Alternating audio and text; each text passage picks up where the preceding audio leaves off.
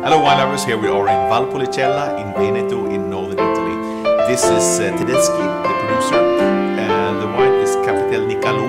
And we know these wines from Valpolicella, there's a lot of Amarone and Ripazzo being made from dried grapes.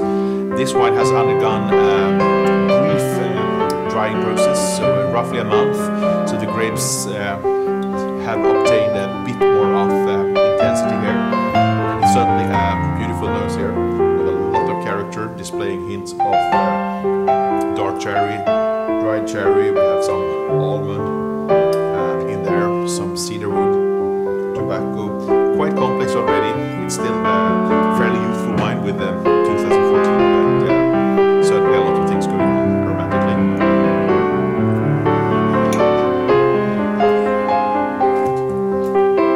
Really good grip on the palate, combining that quite full-bodied with a lot of sour cherry flavors with plum, and I like the spiciness a lot with wild herbs. Add to that the cedarwood, tobacco, very long and lingering on the finish, but very distinct freshness all along, something I associate with the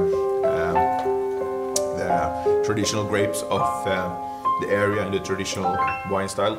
But still a lot of flavor intensity, so certainly a wine that I would pair with